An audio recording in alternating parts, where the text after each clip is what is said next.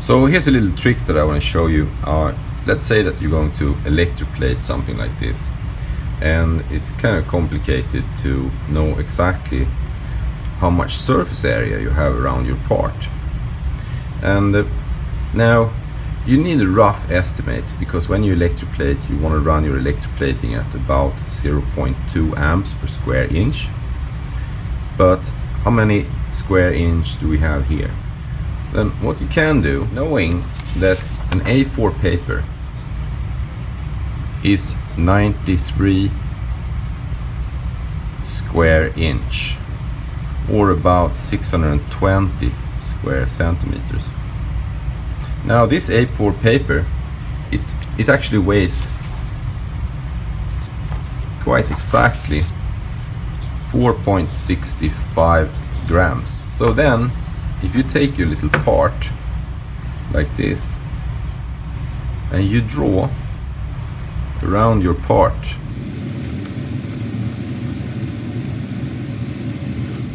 then we got one side there,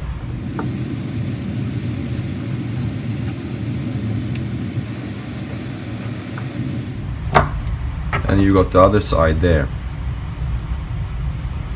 Now I just need to cut out these ones and weigh them, because knowing that we have 4, in this case 64 grams for 93 square inch, then we can calculate that each square inch of this paper will be 4.64 divided by 93, and that is 0.05 grams per square inch.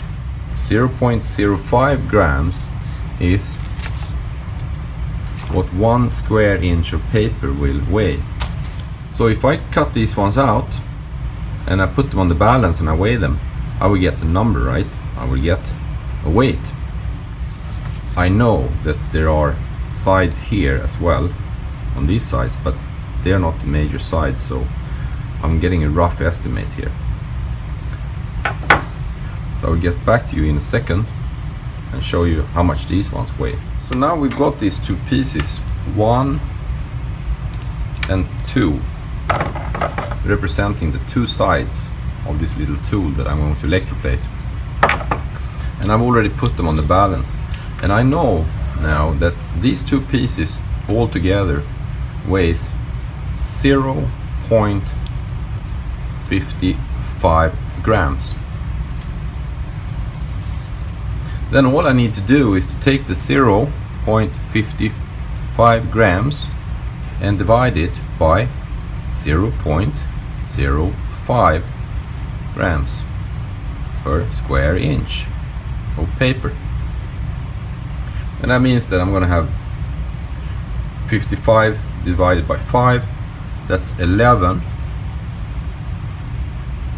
square inch of material that I'm going to coat. So the surface area of this is roughly 11 square inch. So I'll take this quickly again. You know that the A4 paper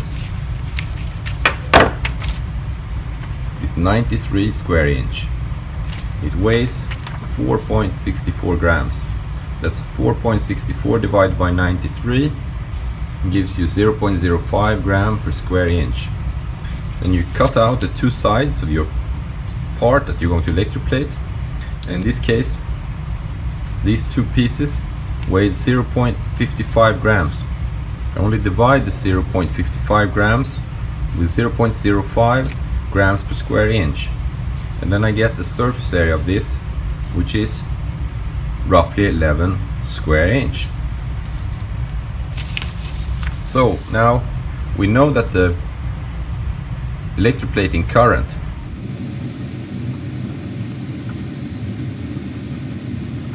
should be 0.2 as a good starting value amps per square inch.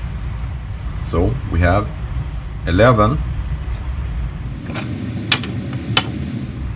square inch times 0.2 amps per square inch. That means that when I electroplate this, a good starting value will be 2.2 amperes as a setting on my rectifier or power supply.